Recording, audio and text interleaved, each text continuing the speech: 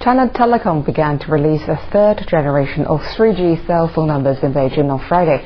Users in the capital can now register for the 3G network service using valid ID cards. On the first day of the commercial launch, China Telecom sales centers saw many customers subscribing to the new service. The company said the first batch of 3G numbers are mainly for internet services, including high-speed web access.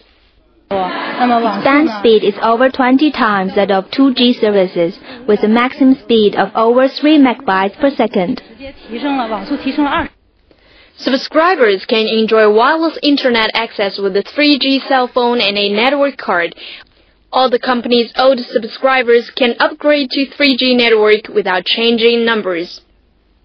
For those 2G subscribers who pay monthly, they only need to change to a 3G package.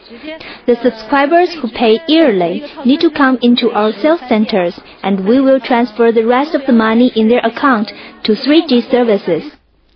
China Telecom currently provides 3 different packages for its 3G internet services in Beijing, ranging from 160 yuan to 300 yuan per month.